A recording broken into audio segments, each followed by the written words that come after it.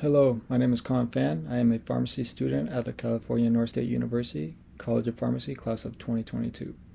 Today, I will be talking about Praluent, also available generically as Alirocumab.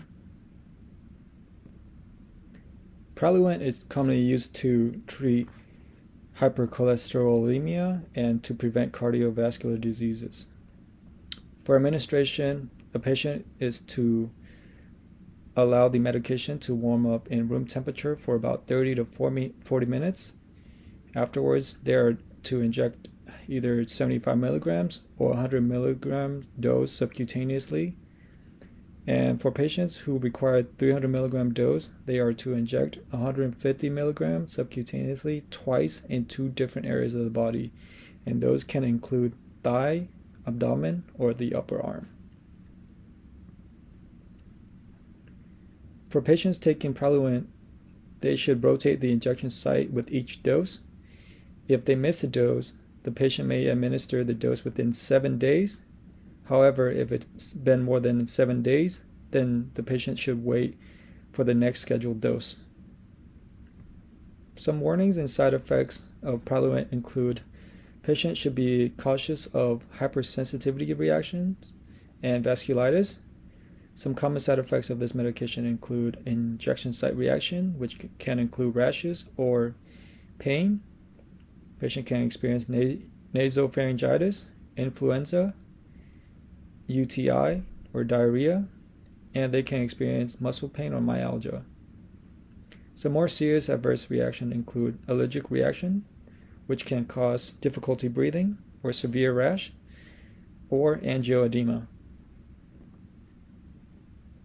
Some background about Praluent include it was FDA approved on July 15th, the first PCSK9 medication approved for cholesterol-lowering treatment.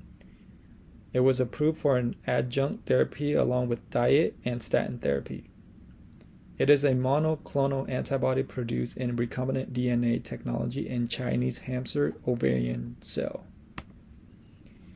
The way this medication works is that it inhibits the binding of PCSK9 to LDL receptors on hepatocytes, thus reducing degradation of the LDL receptors. Increased LDL receptors are then available to clear LDL from circulation and lower LDL levels in the patient.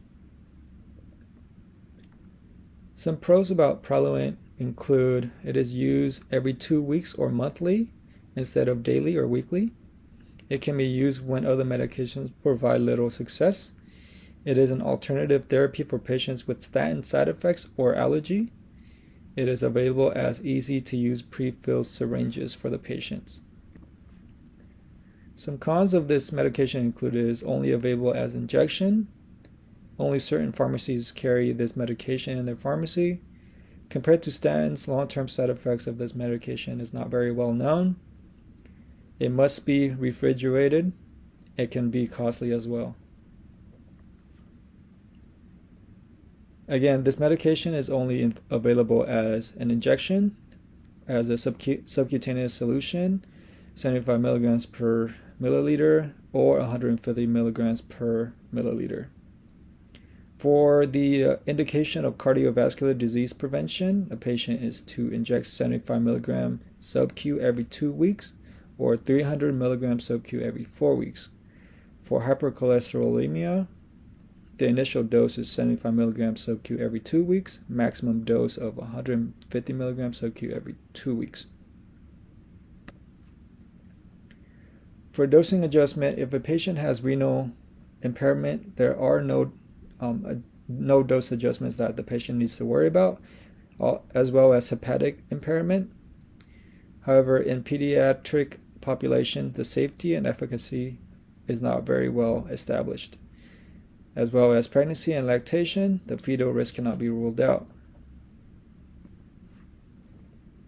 For monitoring parameter, for the patients to measure the efficacy of the medication, the patient should measure their LDL levels within 4 to 8 weeks of treatment initiation if they're dosing every 2 weeks. However, if they're dosing every 4 weeks, then they should measure the LDL just prior to their next scheduled dose. For safety, the patient should look out for hypersensitivity reactions and severe adverse effects while on this medication. And here are a list of my references. Thank you so much for listening.